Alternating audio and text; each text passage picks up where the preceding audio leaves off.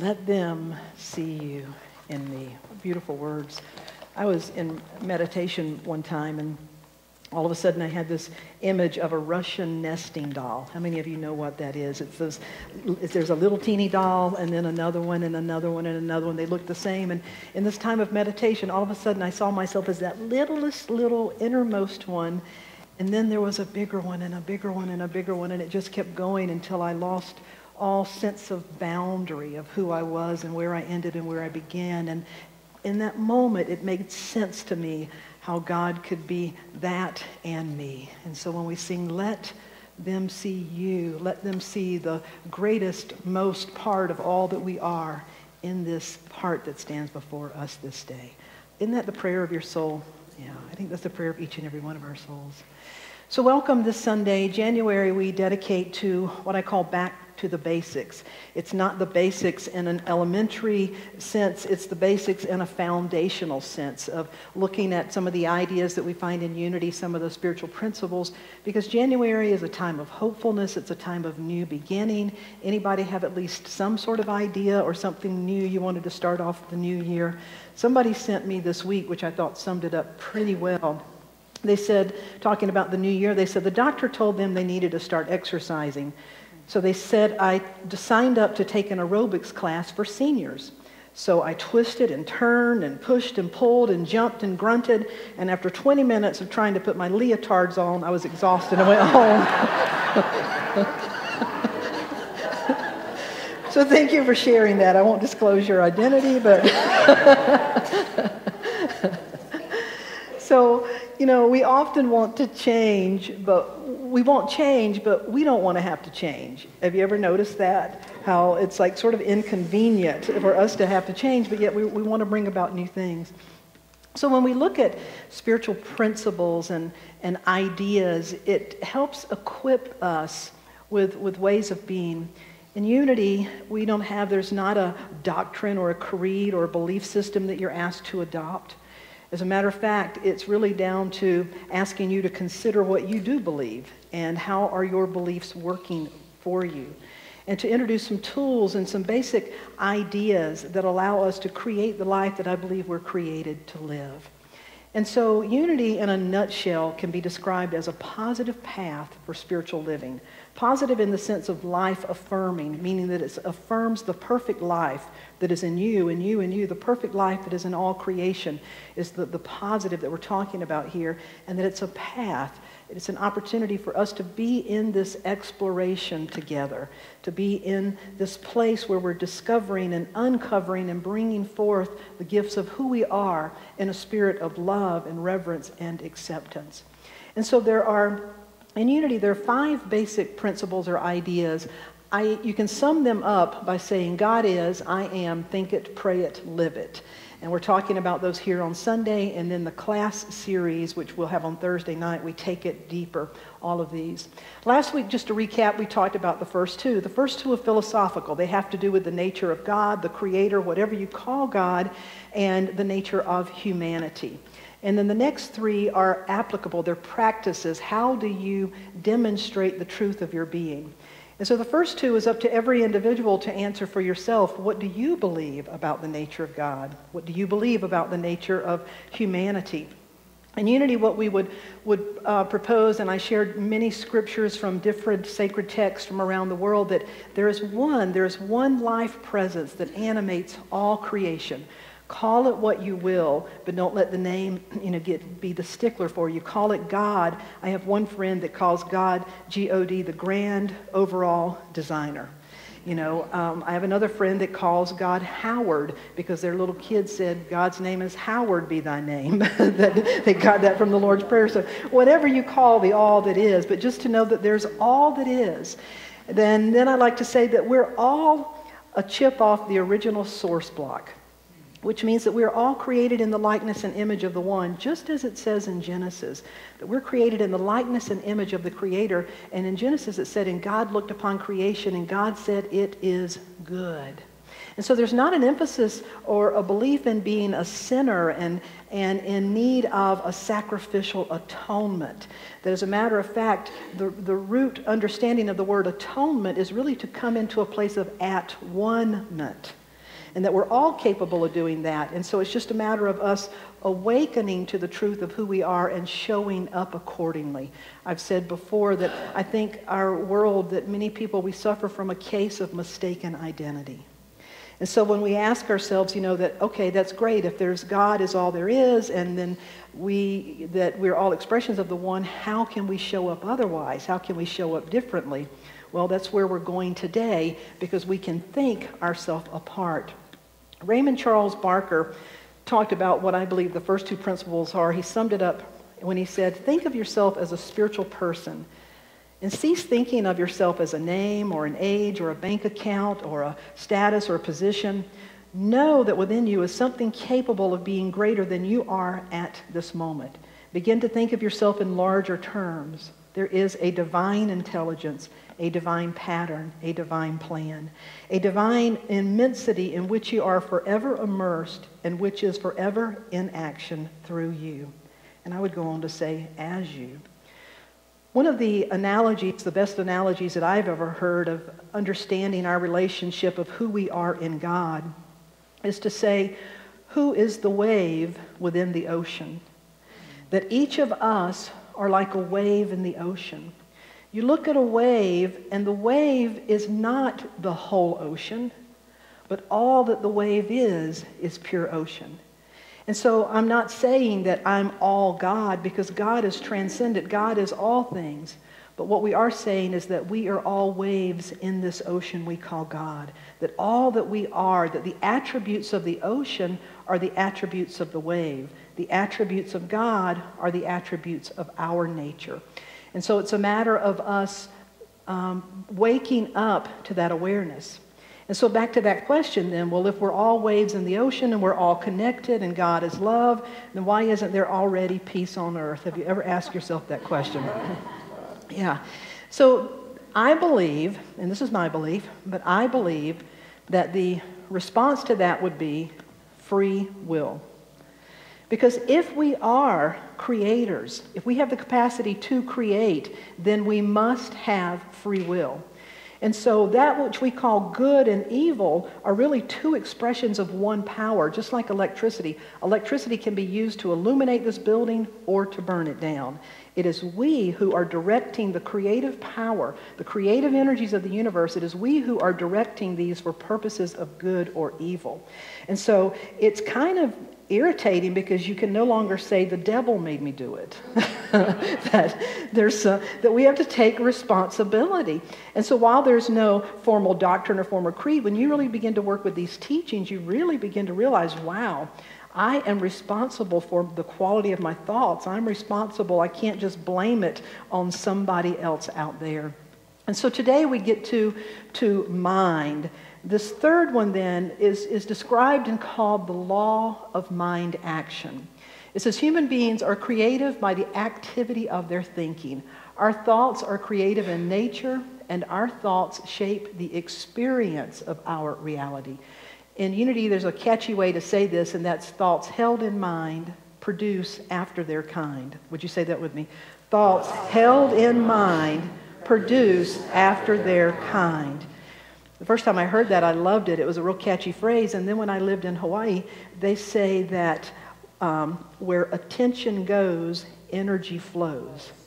The Hawaiian teach that where attention goes, energy flows. It's the exact same thing. Thoughts held in mind produce after their kind.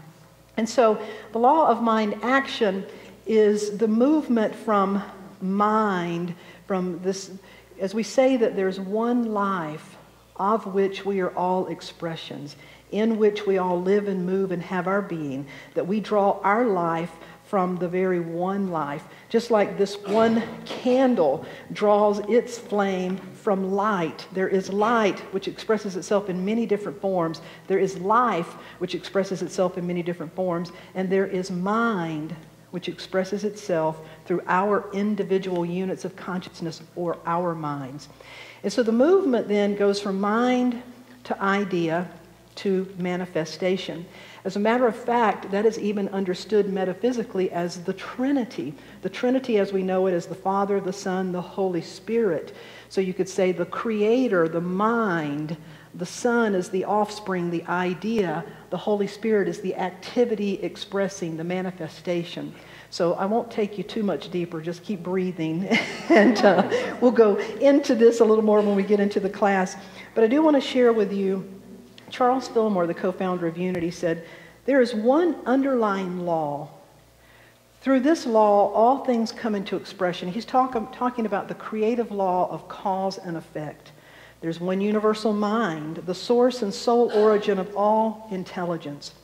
First is mind, then mind expresses itself in ideas, and then the ideas themselves become manifest. And so that movement takes place in creation, that movement takes place in each and every one of us. James Allen, who wrote a great book of work called As a Man Thinketh, if you haven't read it, it's a wonderful classic book. He wrote, in the soil of your mind, there exists a garden. And in your life, you bring forth the harvest each and every day. The thoughts and ideas you think are the seeds which create your reality. And your experiences are the fruit of your own imagination. The soil is impartial. It is impersonal. It always says yes. If you plant a tomato seed, the soil does not judge it unworthy and grow a cantaloupe instead. That the soil responds yes. And that's like the creative stuff of the universe, that our mind impresses upon this pure potentiality and creates through our thoughts. That thoughts, you could call them seed thoughts. Now, you don't just have one thought and immediately it manifests. Thank God, we'd all be in a mess. But it's something that has to line up with the laws of nature, and you have to really believe it with every particle of your being. Because laws, again, are impartial or impersonal. How many of you have ever been to the Grand Canyon? I remember going to the Grand Canyon, and I was really struck by a sign as I was walking this vast place, and you walk up, it's just overwhelming and just so beautiful to see the Grand Canyon. But there's signs periodically that say, warning, the law of gravity is strictly enforced here. Well, we know the law of gravity is always working wherever you are, whoever you are. The law is no respecter of persons. The law is going to work the way that it works. And so it's a matter of us learning to work with it. And so the quality of our thoughts and the quality of our ideas become really, really important. So as we begin to understand that our mind then is a gateway, if you will, to higher ideas. Our mind is a gateway to access information, to learn. You know, we could say that our mind downloads. Have you ever had a sort of a download, just some information that seemed to come out of nowhere? You're like, where did that idea come from? And sometimes it's a good idea. Sometimes it's what I call a teaching idea that we learn from. I remember being in elementary school, and when I was in elementary school, we had those reel-to-reel projectors. And I used to always get excited when the teacher would get that out because we thought, thank God we don't have to do our normal stuff. We get to watch a film. Anybody else, can you connect? Well, I remember one day we watched this film, and it was about how a hen lays an egg, and then the process that the egg goes through the incubation period, and then it hatches, and you have this little baby chicken, this little baby bitty. And how many days it took, and how the temperatures had to be maintained. Well, I was absolutely smitten with that little bitty, and I wanted one. And I remembered we had some eggs in the refrigerator. So I rushed home from school, went straight to the refrigerator, got an egg. And you know, as a kid, how you kind of rolled stuff up in your shirt. I rolled it up in my shirt, made sure that it was warm, and I just knew I had written down how long I needed to keep it warm. It was a pretty long time, but I thought I could do it. So I'm walking around with this egg, and my mother says, Darlene, where did you get that boiled egg? Oh, it's not boiled, it's a fresh egg. Where'd you get that fresh egg? Out of the refrigerator. She said, well, honey, that's not a fresh egg. And why do you have it in your shirt? And so I explained what I had seen and what I was doing, and she just sort of laughed and said, well, honey, it doesn't work that way. And she explained to me why. And of course, my mother was not as smart as that film or that teacher, and I said, no, Mom, you are wrong. If I can keep it warm long enough, I saw it happen. It's going to happen. You don't have to believe me, it'll happen. And she said, what I know is you're going to break that egg, and you better not make a mess. Well, of course, Mom was right, because I broke the egg before bedtime. So I wanted to go back and get another one, and she said, no, talk to your teacher. She'll explain it to you. So I did, and my teacher explained to me, and then, of course, I come home and informed my parents what they already knew. But now think about this for a moment. I had an idea as a kid, but it didn't work out. Now, does that mean the universe withheld something from me? Does that mean the universe was punishing me? No. It means that there are laws that work a certain way. It means that within an egg, within a seed idea, that certain conditions must be met. And if those conditions are met, the potential will come forth, the little bitty, it will hatch. But the law or God isn't capricious and say, well, I don't like the way you're doing things, so I'm not going to make it work out for you. Oh, I like the way you're doing things. Just keep praying like that. I'll make it work out from you. How often do our spiritual traditions teach us if we can just beg and manipulate enough that we can convince the universe to do something that it's not, that's sort of contrary to the laws of nature? So when we begin to look at thought in our mind, first of all, we realize that ideas are meant to bring forth, they're meant to be manifest and expressed. And ideas are also growing us. You see, as a kid, I'm telling you this story many years later because it made an impression on me. I learned something. And so every idea, if we can remain open, will teach us something. So the mantra this week, the mantra for us to work with this week is, where did that idea come from? Would you say that with me? Where did that idea come from? Again, have you had an idea that just sort of just popped in your head and you wonder, where did that idea come from? There's inspiration. Ideas come from many different directions. In our mind, typically in our mind, our ideas come from either our subconscious, our conscious mind, or what's called the superconscious. Now, if you know what the subconscious mind is, the subconscious means that it's those old reruns that from the day we were born, everything we've ever done, everything that has ever made an impression on us, everything that has ever we've experienced. If you think of it as a computer, it's the memory, it's the storage, it's the programs that are running, all of that stuff we have. And each of us have our own history, our own version, our own way of doing things. Have you ever driven somewhere, sort of a distance, and when you got there, you thought, oh my gosh, I do not even remember going through such and such place? 4 of us have, okay? I know you all have. What happens is you just sort of check out that the mind can be both local and non-local, and so the subconscious mind just comes in and takes over and does that for you. Well, what most of us don't realize is it's these old patterns, the old behaviors. These things make impressions. They really create us. And so bringing mindfulness about, well, where did that information come from? Is it something old? Is it an old memory? There's a story told about Einstein. Einstein, in his brilliance, was asked to go and to speak at many different places. And as the story is told that, he would give the same presentation to different groups over and over again, and he had the same driver. And one night, Einstein said, I just am tired. I do not have it with me to give that same talk one more time. So the driver, the chauffeur, said, I tell you what, we look enough alike. If we change clothes, I will go up there, and I promise you, I've heard your talk every time you've given it. I can parrot out that same thought. Einstein said, all right, let's go for it. So they changed clothes. The driver messed up his hair like Einstein. And he gets up front and he begins to deliver this incredible presentation, just like Einstein does. And Einstein's in the back and he's very impressed. The guy he's really listened. He's from memory. He's parroting this stuff out. Until somebody in the audience raises their hand and they have a question.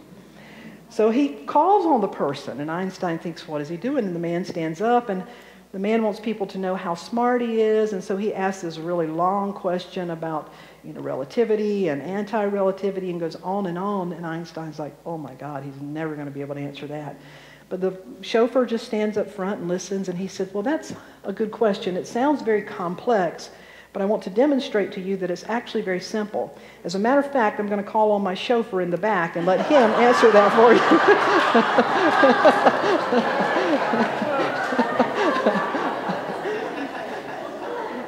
And I love that story because it's like, our memories, our subconscious thoughts, those old reruns can only take us so far. And so to realize, to begin to bring awareness to ask, where did this thought come from? And is it real or is it Memorex? Is it real or am I just running this old tape? And is it running me? And what direction is this thought taking me in? Is this a quality of thought that I really want to invest in? Because where we get our information is really important. The Oxford University has something that you may be familiar with, maybe not. It's called Oxford Analytica. Every day at about 5:30 a.m., leading scholars from Oxford gather in a room to get reports from around the world on what happened in the last 24 hours. When these leading minds look at this information, and it's everything from crop prices in China, unrest in the Middle East, weather trends, whatever it may be, they, in a few minutes, figure out which one of these do we want to address today. And then they call the world's leading experts on those areas, and they put together a response about what has happened in the last 24 hours. And so by 11 a.m. every morning, Oxford releases what's called the Oxford Analytical Report. It's quite pricey, and it's paid for by groups like the CIA, world leaders, major corporations. But the philosophy is that the best leaders make the best decisions when they have the best information. It's a great philosophy. The best leaders make the best decision when they have the best information. Now, I believe that's true. The question is, where are we getting our best information? Because Einstein also said, you cannot solve a problem with the same level of consciousness that created the problem.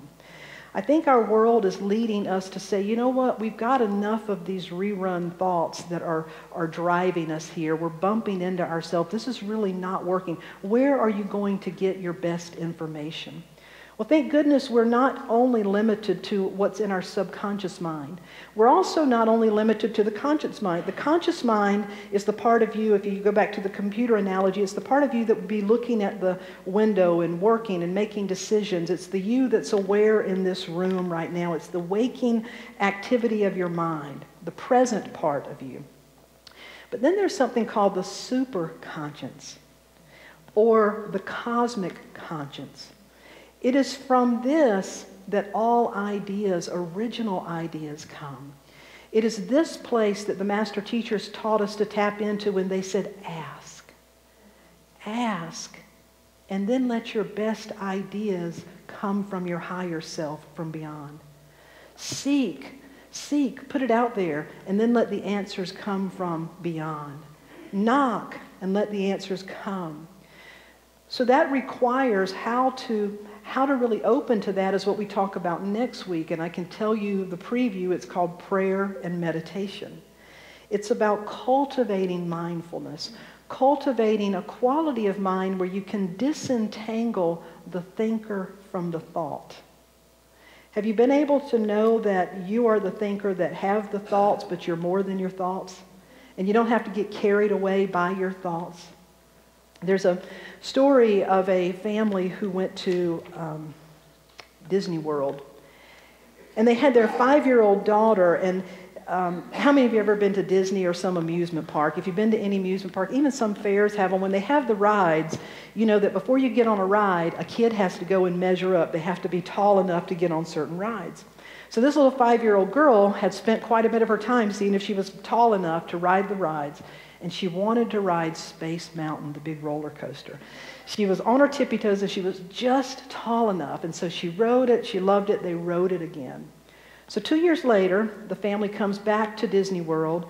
The girl is now 7, and walking around, and she sees this roller coaster again. I remember that, I want to ride that again. So they go and they get in line. And as the line is meandering around, she sees this big warning sign. And she starts to study that sign and read it. And she's squinting her eyes and she's reading it. And she pulls on her dad, Dad, I don't think we should ride this. And he said, why? We rode it 2 years ago and you loved it. You're tall enough. She said, yeah, Daddy, but that was before I could read. She pointed to that sign. She could read now. And he said, oh, well, he said, see all these exit signs? We can exit anytime, honey. You don't have to ride. We don't have to ride. And she stood there and went back and forth. And she said, Daddy, how do you make the part of you that thinks you're afraid listen to the part of you that thinks you're not afraid? Isn't that a great insight from a 7-year-old? Richard, would you give me that song? Are you aware that there's a part of you that thinks you can't? There's a part of you that thinks you just are beyond hope. That there's a part of you that thinks that you don't have it together and may never get it together. That there's a part of us that may think that, may feel that.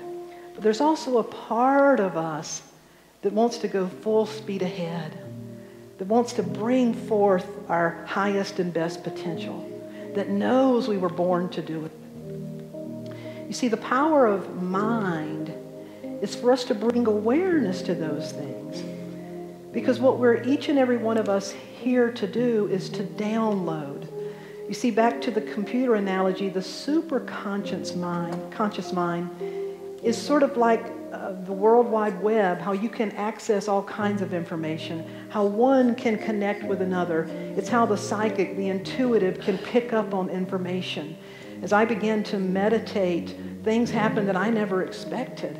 My intuition opened up. I would be counseling with people and I would all of a sudden have a vision. I will never forget, I was counseling with a woman one time when this first started happening, and I saw a toy box, like a child's toy chest. I couldn't even hardly talk with her because that was the image in my mind that just kept coming up.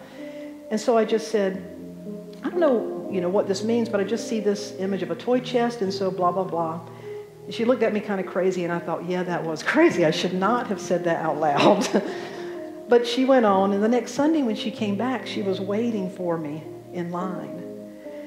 And she came up to me and she said, I have to tell you this. She said, when you said toy box, I remembered I had a toy box in my attic.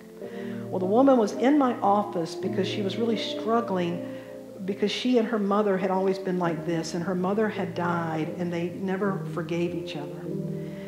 When I said toy box, she went and got that toy box and got it out, and lo and behold, there was a letter in that toy box from her mother to her about forgiveness.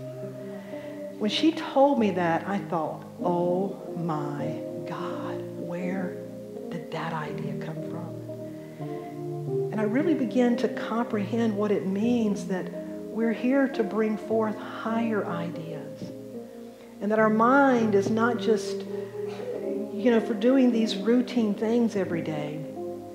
I think it can be summarized beautifully in the scripture.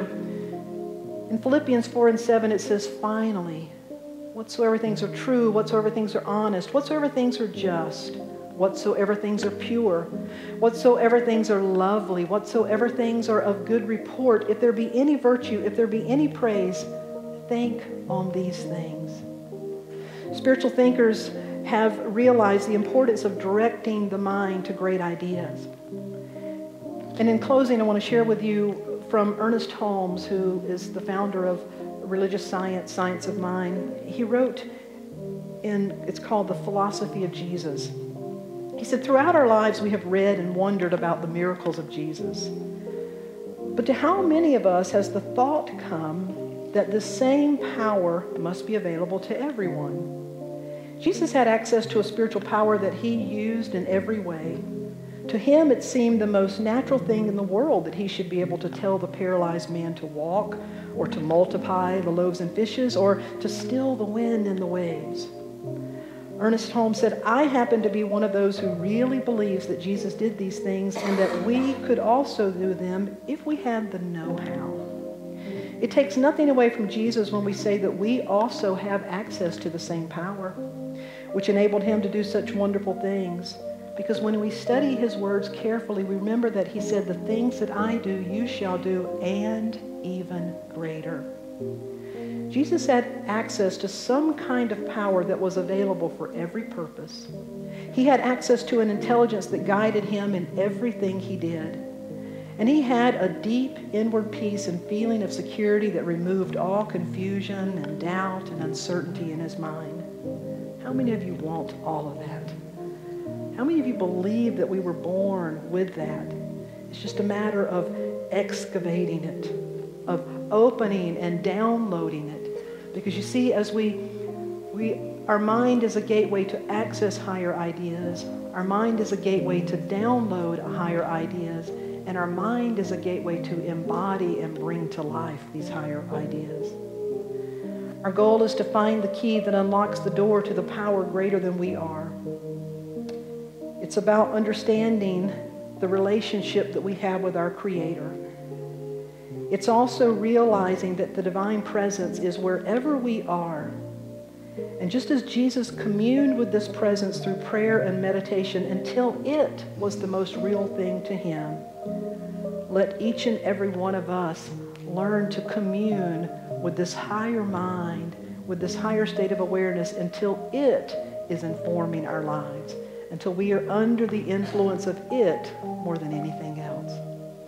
I want to invite you to join me in this song as the rest of our band comes forward as we move into a time of prayer. It says, "Our thoughts are prayers." Our thoughts are prayers, and we are always praying. Our thoughts are prayers.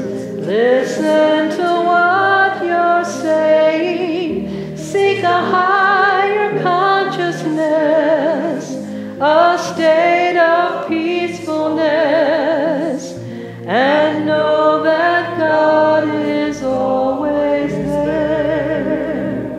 And every thought becomes a prayer. I invite you to close your eyes.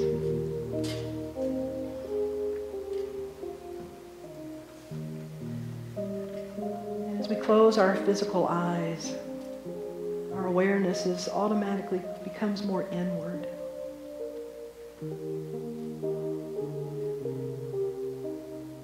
This is what has been referred to as the kingdom within. It's the reality of an inward nature.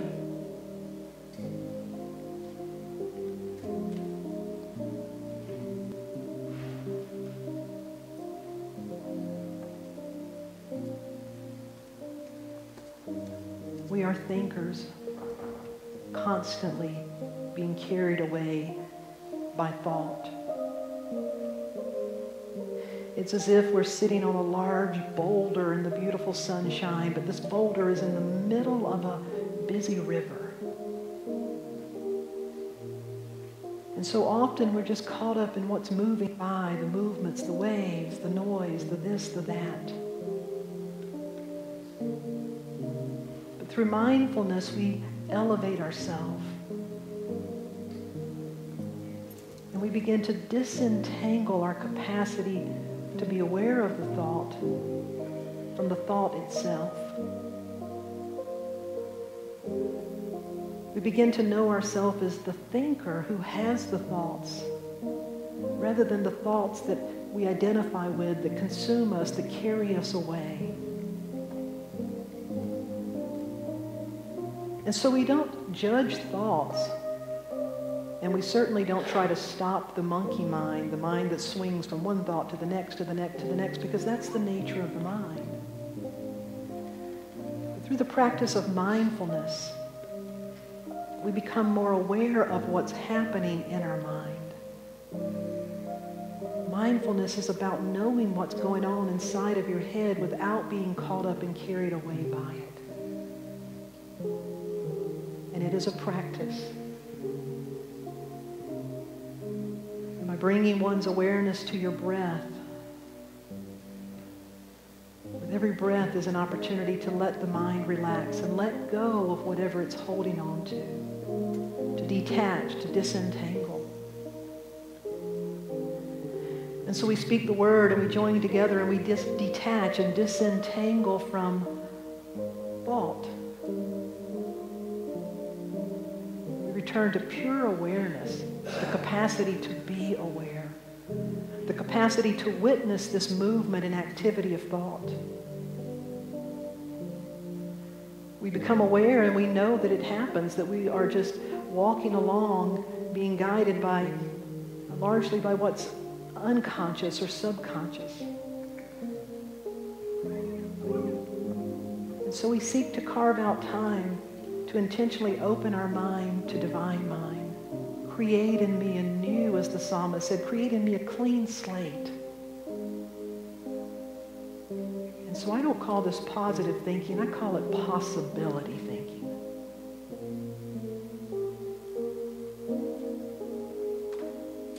Let us be attuned to possibility thinking.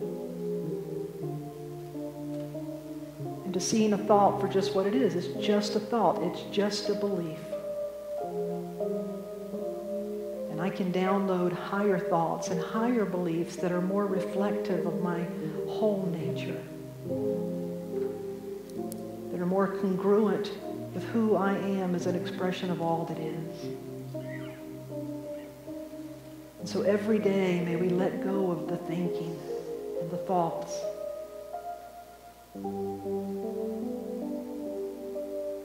And return to pure awareness. And impress upon me, O God, impress upon me the truth of my being. Inform me and infill me.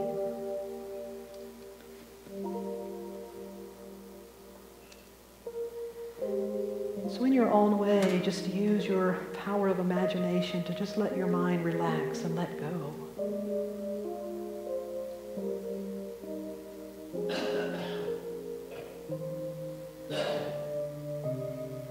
And once again, just to allow your mind to relax and to let go. And now, as if you were wiping your hands clean, engage your hands. Makes it, your body recognizes it at a different level. Just wipe your hands like if you were letting it go. Kind of shaking spider webs off of you. Just let it go. And now open up as if you're this lotus opening up to the sun. I'm here to be present and available to the truth of my being. Create in me anew.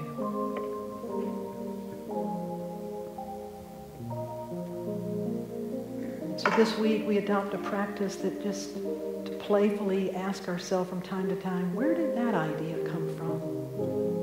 Where did that idea come from? Where did that idea come from? Without judgment, just go back to that. Move your hands as if you were shaking off a spider web. We're not judging it.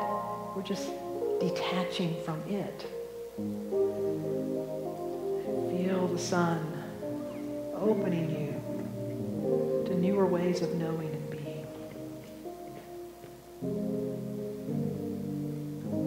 And so in this space, we bring into our awareness those who have asked us to hold them in prayer.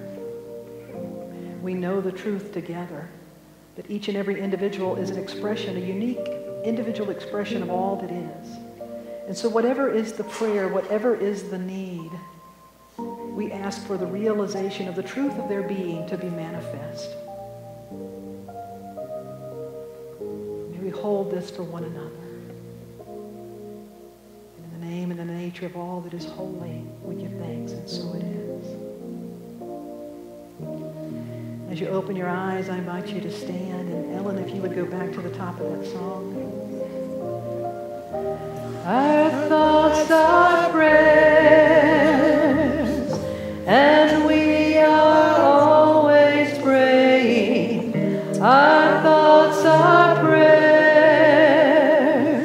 Listen to what you're saying. Seek a higher consciousness, a state of peacefulness, and know that God is always there. And every thought becomes a